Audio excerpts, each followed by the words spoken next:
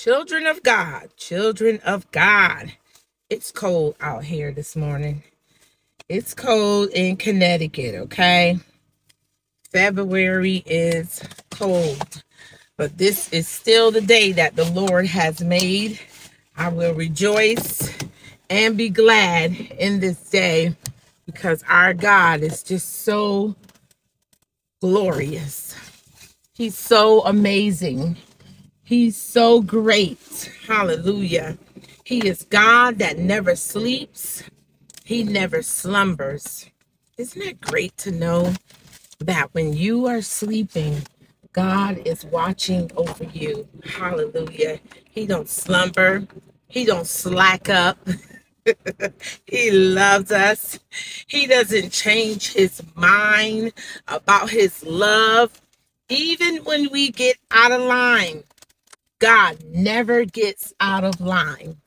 He never gets out of line. When we get out of line and we try to do it our own way, we try to go a different way, God never gets out of line. He said, you know what? I'm going to go ahead and wait until you finish messing up. I'm going to wait until you finish trying to do it on your own. I'm just going to wait until you finish. And then when that thing falls apart, or maybe you doing something that didn't fall apart, it is actually working, but it's working, it's taking a long time because you did it. But let me tell you, God is always right there with his arms wide open saying, come on, daughter. Come on, son.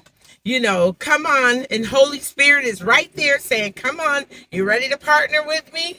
You ready to let me do it? You ready to let me lead? He's always there and willing to just take over. And that's what I love about God. He is not like man.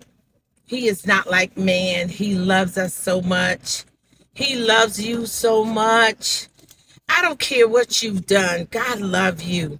A lot of you out there, you feel like I've sinned. I've been on drugs. I've been drinking. I've been doing so many bad things, fornicating, committing adultery. I'm just bad. I'm just bad. Well, it's bad for you to think like that. It's bad for you to think that you are so bad that God can't forgive you. It's bad for you to think like that. So change your mind and know that God is God and that he forgives you. He forgives you when people won't